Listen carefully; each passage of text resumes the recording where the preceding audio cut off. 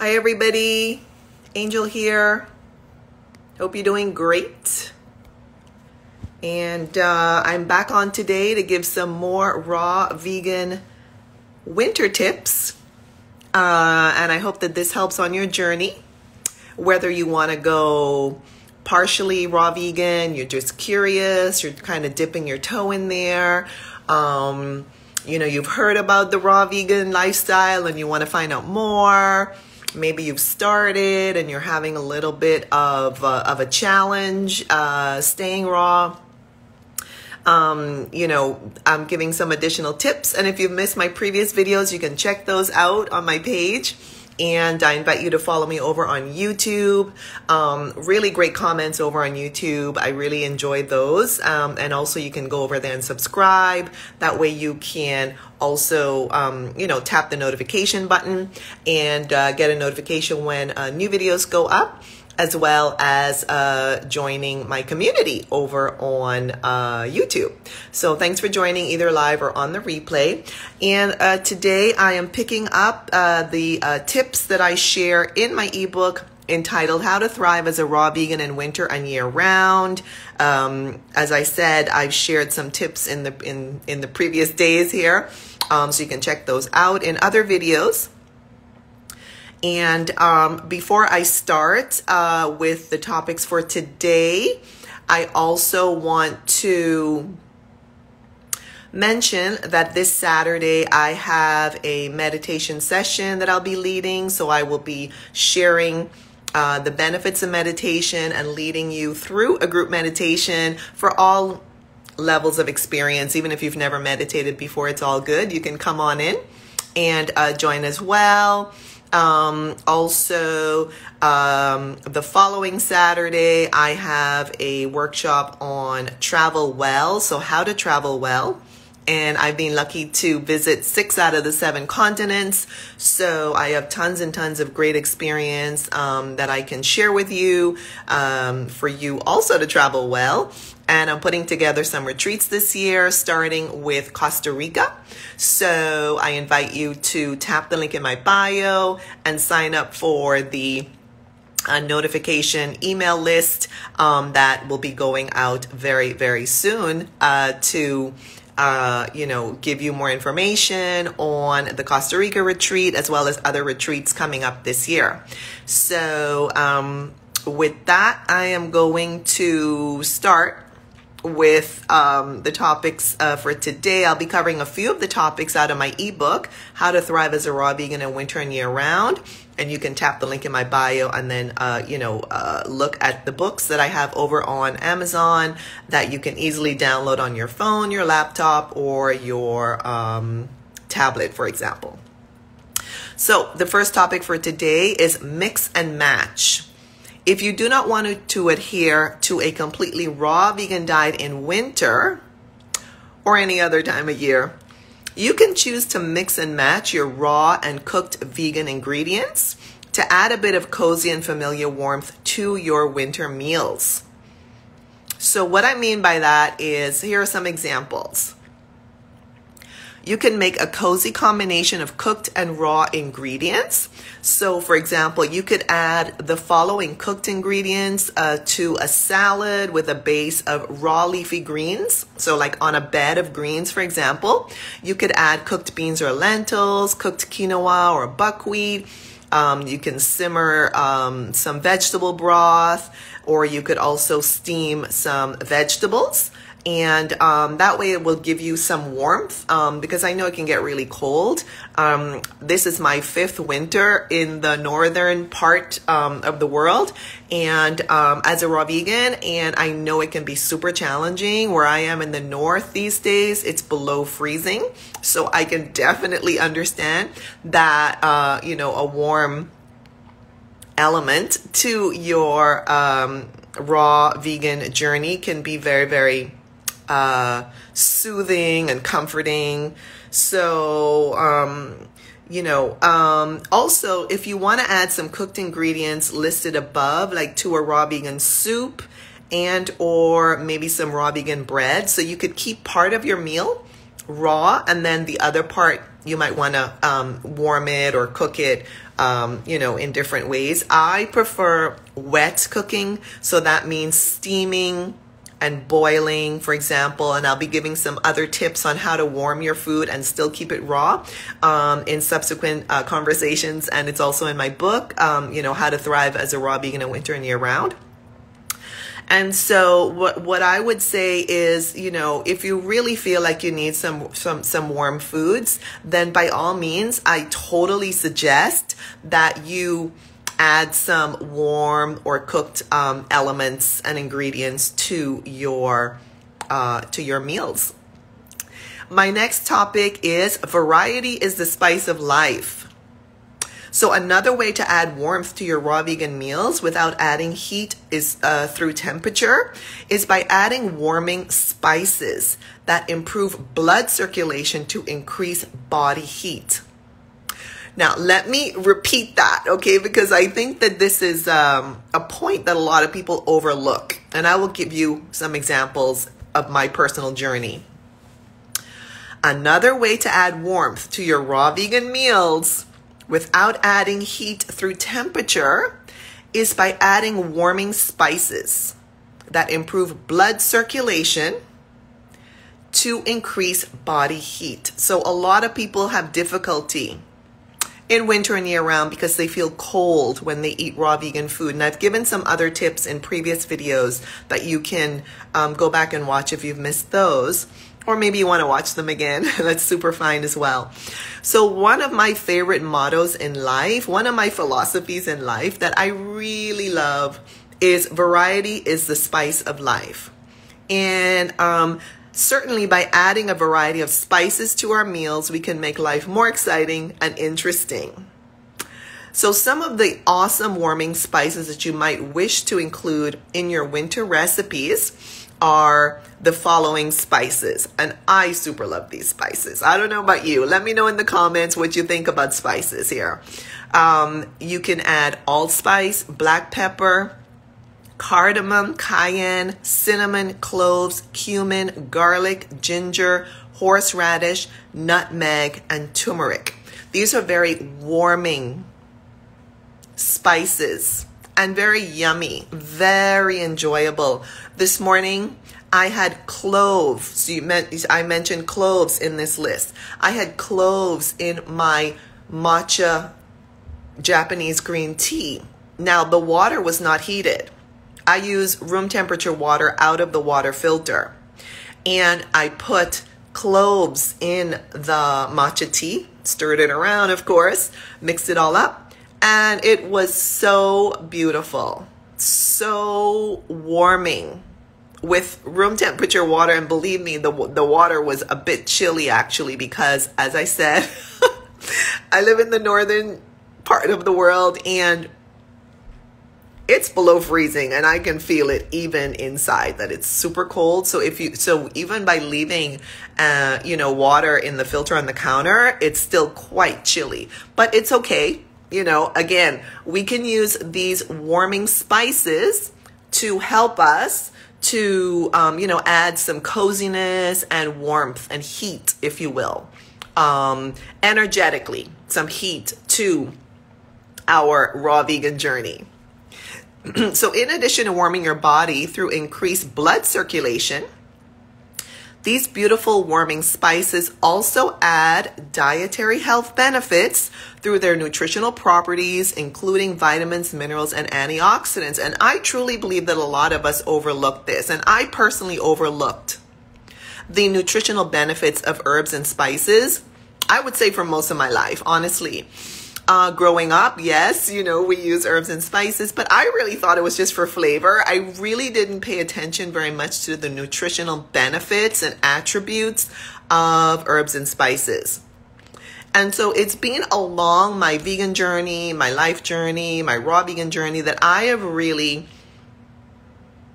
conducted a deep dive into herbs and spices. And now, honestly, they are such a huge part of my lifestyle in so many ways.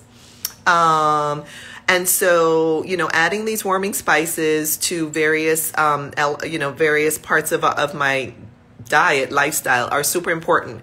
You can add them to your herbal teas, your green teas. You can add them to your smoothies, your juices, your salads, your dressings, your dips, your soups. Even if you're keeping them raw or you're warming them to some extent, you can still benefit. You can add them to your cakes and cookies, breads and pizzas and burgers, all kinds of beautiful options out there. This lifestyle is a lifestyle of abundance, and I truly believe that. The plant kingdom is so vast. It's so abundant. It's so bountiful and beautiful. It's really not a lifestyle of scarcity. It's a truly, truly abundant and bountiful lifestyle. So if you're not tapped in, tuned in, and turned on to herbs and spices yet, perhaps you might consider doing that, whether you're raw vegan or not.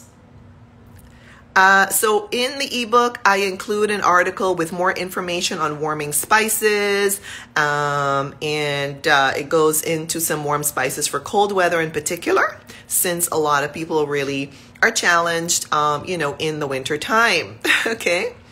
Now, my next topic is food powders. So while it's certainly optimal to consume fresh, organic, seasonal, whole plant foods, there are times when you may not have access to fresh, seasonal options.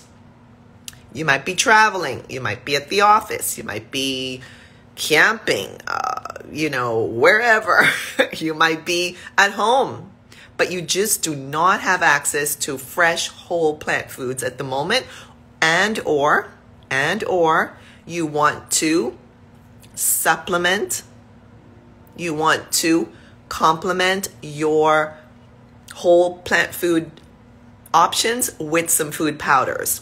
So I personally include raw, vegan, organic, dehydrated food powders in my diet, either at home or while I'm traveling, to add to my raw, vegan, organic soups, smoothies, sauces, dressings, etc. Dips and hummuses and all of that.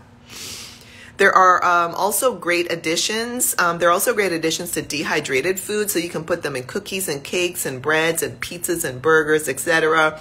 To add a boost to your meals, basically. So two of my favorite brands of vegan organic food powders are Amazing Grass and Sun Food, which you can typically find, in your local supermarket, or if you order online, that's another option, of course. And you might find them helpful and inspirational for your winter meals at home, at work, or while traveling.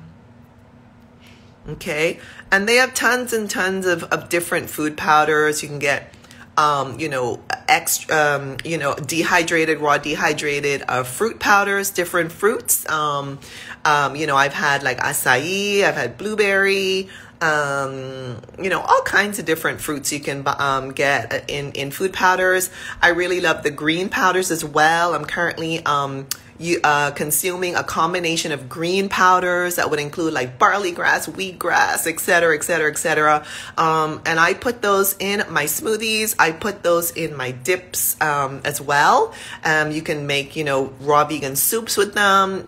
Everything. You can just put them in water, quite frankly, and consume them, and you will be getting a ton of nutrients, vitamins, minerals, antioxidants.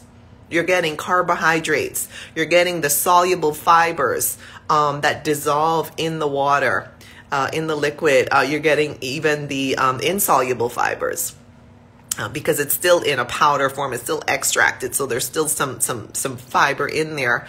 And you're getting protein. A lot of people are very, very, very, shall I say again, very interested, shall I say, in consuming adequate protein. And I agree with that. However, let's not dismiss the protein, the amino acids. That's really what we're after. The amino acids are the building blocks of the protein that we are so keen on talking about a lot.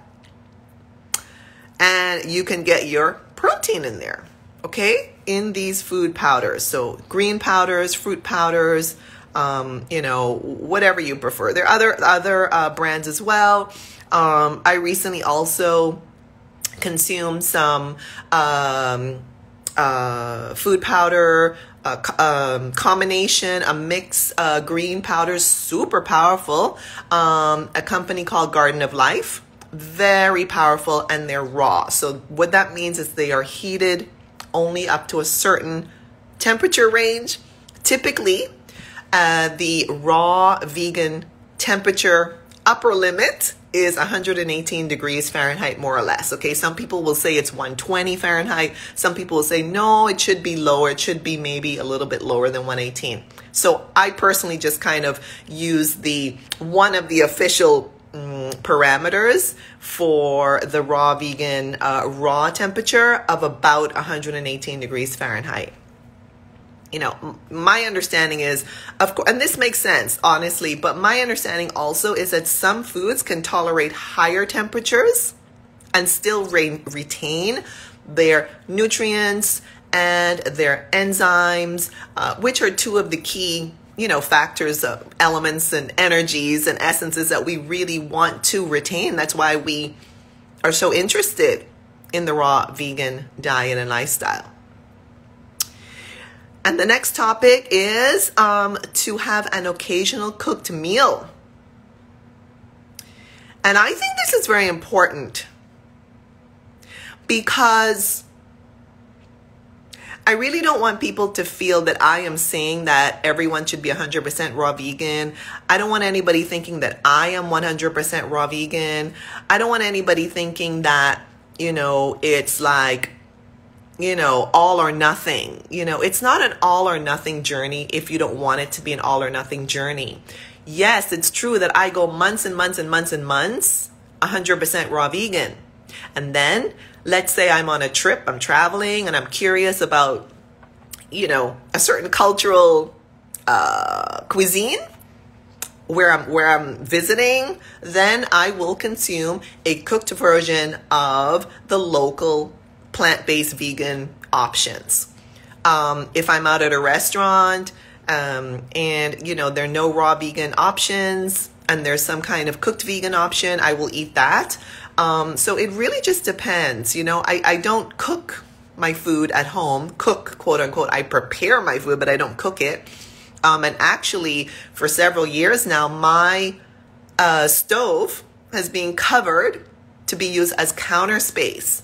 Now, it's true, that helps me a lot because I live in a small space, and so the kitchen space is small. So it really helps me to cover the surface of the stove and use it as counter space, right? So for my fruits and vegetables, when I buy groceries, I can put them on the stove top as well. So an occasional cooked meal, if you feel like you're struggling to remain completely on a raw vegan lifestyle in winter or any other time of year, you might wish to have an occasional meal that is cooked and then see how you feel, okay? If you're like me, you're not going to feel your best. You might experience some of the following, shall we say, side effects or consequences. And they might be indigestion, inflammation, bloating, excess mucus, acne. And these unpleasant side effects may act as deterrents to eating a lot of cooked food, even in winter. So you might want to keep it to a minimum, particularly if you're experiencing some of these effects. So personally, for me, when I consume a cooked vegan meal, for me personally, my digestion slows down. I feel sluggish, tired, fatigued. I do get, a little bit more bloating as well. And I also experience excess mucus in my eyes and my nose and my ears. So it really depends on, what your circumstances are and your reasons, your motivations for mixing some cooked meals in there occasionally. It's a personal journey. And we all have our own path. And I'm just here to share some tips. That's really all I'm here to do, based on my own personal experience. And the last topic I'm going to cover for today is raw till 4. Now, actually the other day, someone commented that, they typically eat, let's say raw up until, let's say raw for their first 2 meals. So, until like somewhere in the afternoon, evening time. And then they have a cooked meal in the evening. And a lot of people call this raw till 4. It's a high raw vegan diet because basically anything between 50% and 74% roughly by weight of our consumption on average is considered high raw. And then any range, let's say 75% or above in weight of your diet is considered raw. So, you decide how you want to define it. That's the definition that I found in the Becoming Raw book that I have referenced in an earlier video. Okay. So if you're taking the raw till 4 approach, this lifestyle involves eating raw vegan food until about 4 or whenever you're, sometime in the afternoon or evening, and then having a cooked meal as your last meal. Let's say it's in the evening or early or, late afternoon or something like that. So some people feel drawn to a cooked meal in the evening to provide a sense of comfort and warmth and coziness and familiarity in winter or year round. So I invite you to have compassion for yourself, trust yourself, and I talked about trust in an earlier video.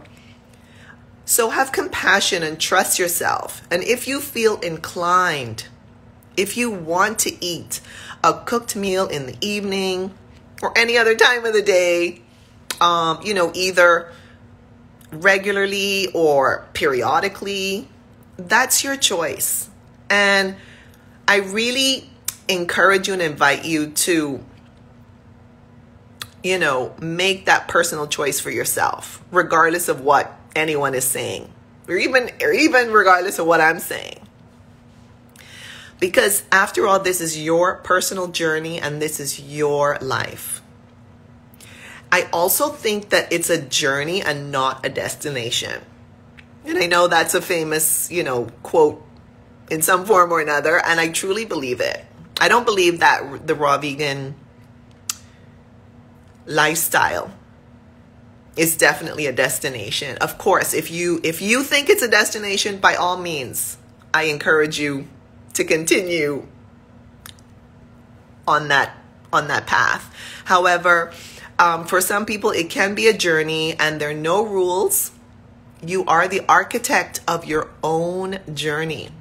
Okay? And you and only you decide how you will experience your beautiful raw vegan journey.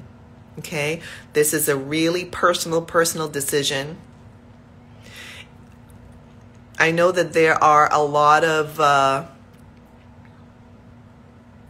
shall we say, opinions about the raw vegan journey. And some people think it's too extreme. Some people think it's not optimal. We all have our own opinions. I base my decisions on research, science, data, and observation of my own body, my own energy, my own essence, and my own experiences. And that's what I base it on. So that's what I'm going to cover today. I want to thank you so much for joining, either live or on the replay. I want to invite you to tap the link in my bio and check out the events that I have coming up. And if you have any questions at all, by all means, please, message me. And also I invite you to follow me on Instagram and on YouTube. Join my community over on YouTube. And check out the wellness events I have coming up. This Saturday, a meditation session for all levels. Even if you're a total beginner, it doesn't matter. It's for everybody. And the following Saturday, I will be holding a Travel Well workshop. So you can come on in and learn about some awesome ways to maintain your wellness and well-being as you travel, either in your own country or internationally. So that's what I'm going to be sharing. So in the next video, I will cover some more topics that come from my book, How to Thrive as a Raw Vegan in Winter and Year Round. And meanwhile, I'm going to wish you a beautiful rest of your day wherever you are in the world. Thanks so much and take good care, everybody. Bye-bye.